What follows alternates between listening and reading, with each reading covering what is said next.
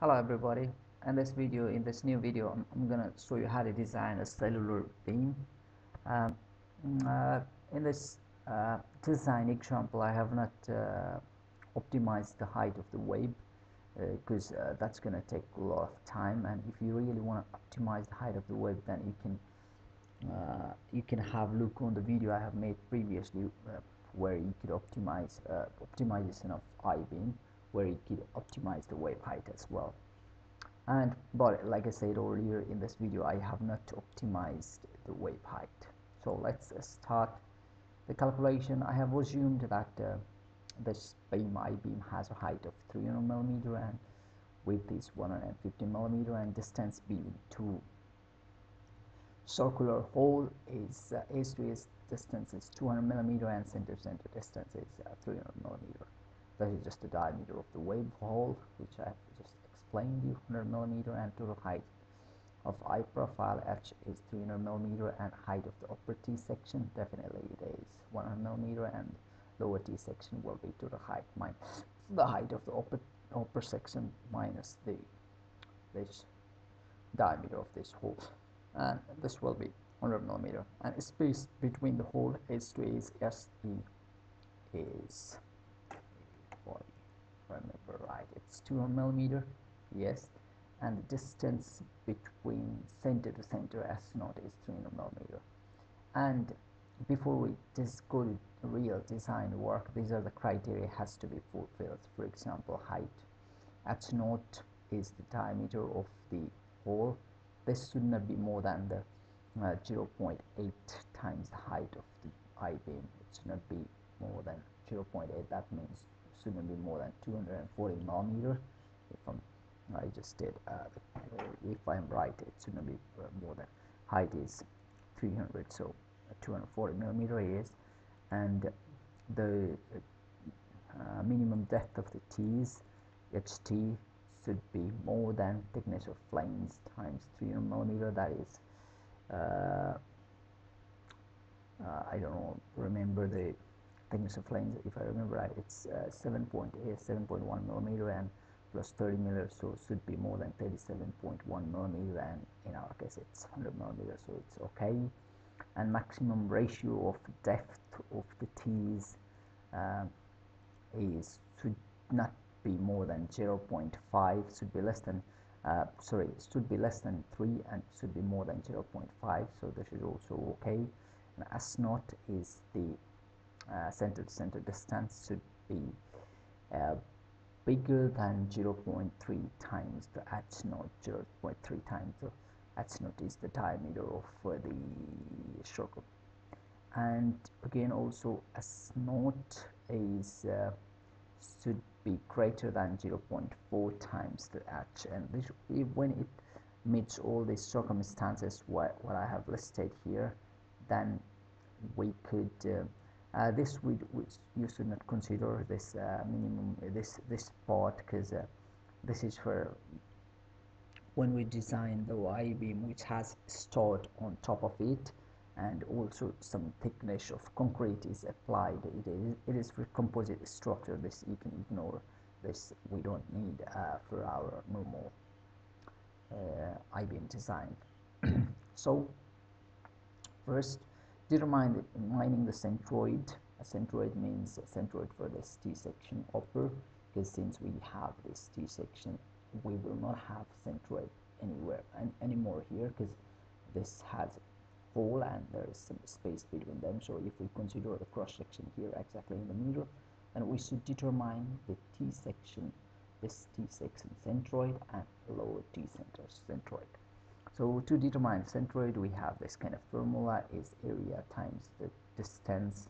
This area would be the normal area, and distance would be the distance from bottom to the center of the flames, and distance from the bottom to the center of the wave. And once we put all the values over here, it is looking like this. That means the centroid of the T section would be 29.042 millimeter from the bottom of this. So that means totally height is 100 millimeters, so this will be quite low from the top of the t. And once we know the centroid, then we can determine the z distance. Z distance is the center of the centroid of the lower t and to the centroid of the upper t. So that is like 300 minus 2 times the distance from base to here and top to here. So that will give us the z distance is 241.96 millimeter. Now first thing we need to do is global bending moment capacity check. So I have assumed we have applied bending moment is 100 kilonewton meter and material yield capacity is 355 newton per millimeter square, and area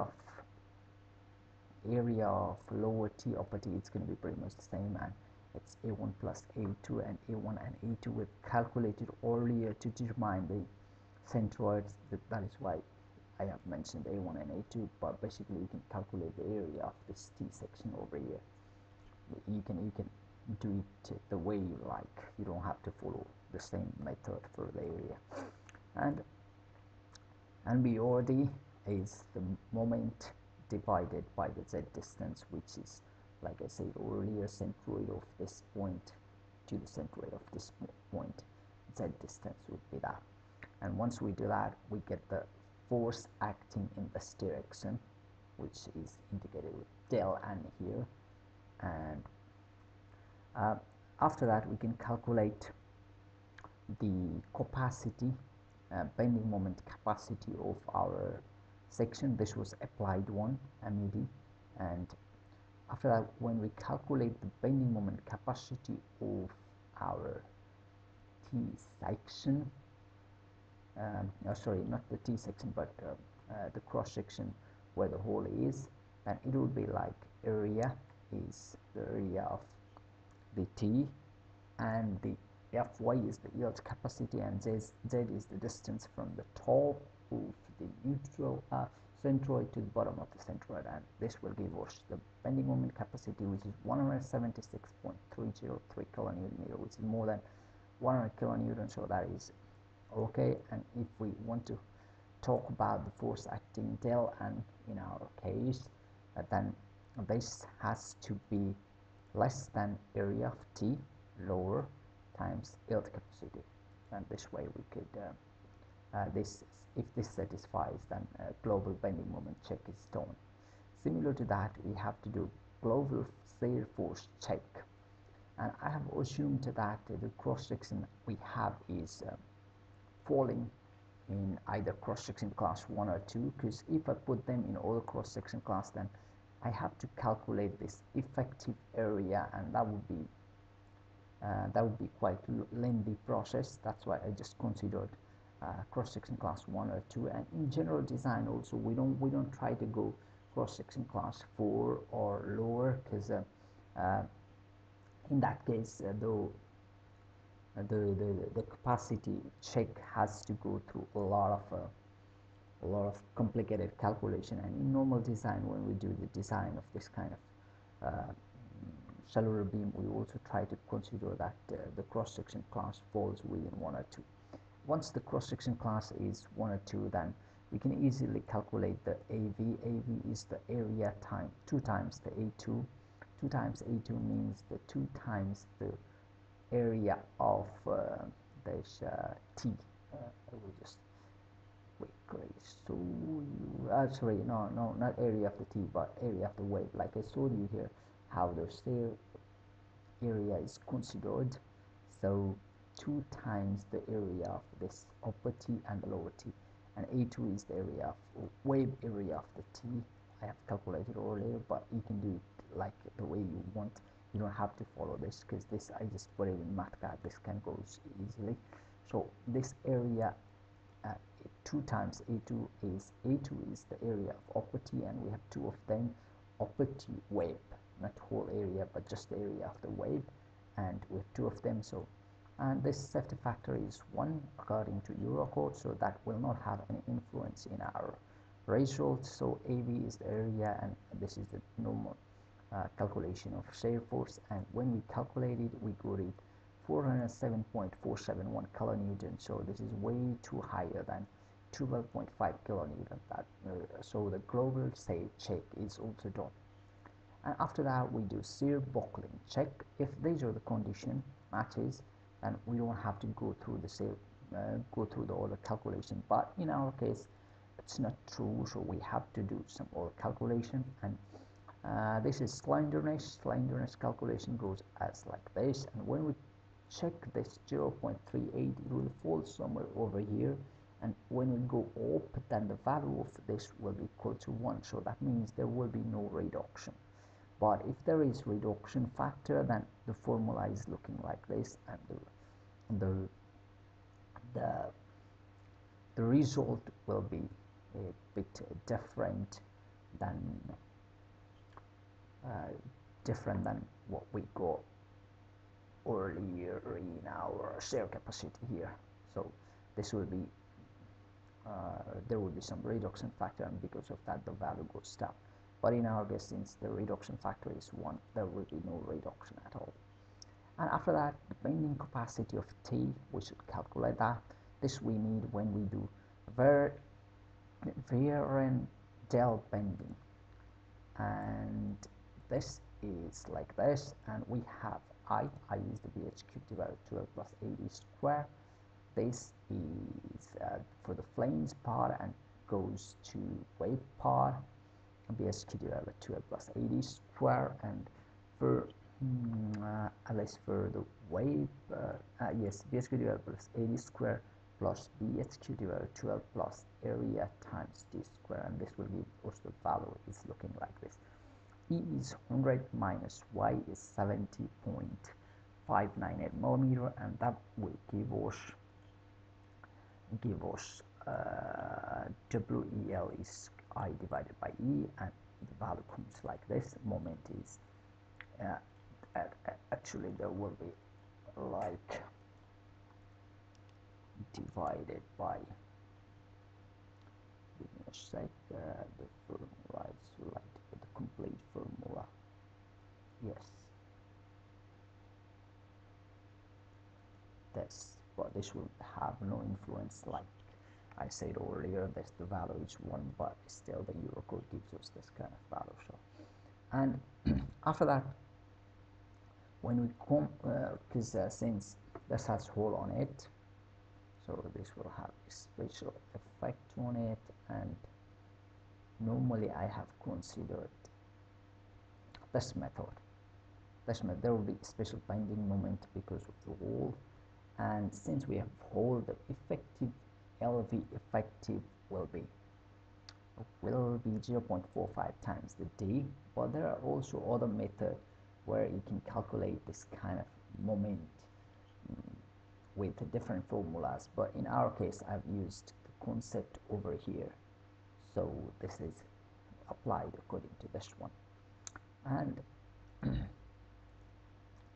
when I got the bending it is looking like this, and this surface is exactly at the location, so that is something we all know.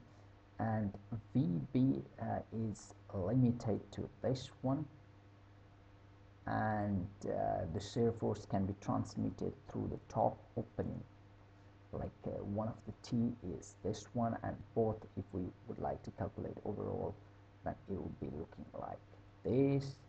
And when we calculate VD global, it's really high, and when we compare with the shear force we have in our design, then it's way too low, so it's okay. Similar to that, we have to do the bending check as well, local bending check, and VBOD is 2 times this plus 2 times this. It's for the bottom part and top part. So overall calculation would look like this, and we get 38.799 kilonewton meter. This is due to this is the capacity, and MP, what we got in our case, is 0.563 kilonewton, but the capacity is set to 38.799 kilonewton, so it's okay. And similar to that, we also have web post horizontal serif. For example, I'll just quickly show you what I'm talking about. This one over here, VH. We should have to make sure this is also okay, and for that the calculation looks like this. VED is the serif force and SE is the distance from center to center. If I'm not mistaken, sorry, ace to ace, distance of the opening, and once we have that, and will be divided by Z is the lever arm, and once we do that we get this, and our capacity over this is the designed one, and the capacity would look like this, and once we do the check, then if they're okay, that is okay. Additional to this, we also have to check global lateral buckling check, like I have in our column design. I previously put a video. There is I have shown in that video how to do that check, or do the check of lateral torsional buckling. Lateral torsional buckling check. Once we do that check, and if it fulfills the check, then it is more or less done. But normally this kind of design, we always have to do the recheck in the frame analysis, frame software as well. This is just a preliminary check. This can be just a preliminary check. If you have the math carry and you have the format ready, then you can put all the bending moment. But like I said earlier, this kind of calculation is normally done in finite element method, for example, robot structural, or there are so many sophistic, or there are so many different software you can use for that, and this is how it is done. But definitely this kind of check has to be carried out before we perform before we do the design of the cellular beam, because this condition has to satisfy. Then we could go to the design of this kind of cellular beam. Thank you, everybody. Hope the video was helpful for you. If you wish to design cellular, you can follow the instruction what is given here. But like I said, normally this kind of design takes too much time. This is why normally we do this kind of design in frame analysis. Thank you very much.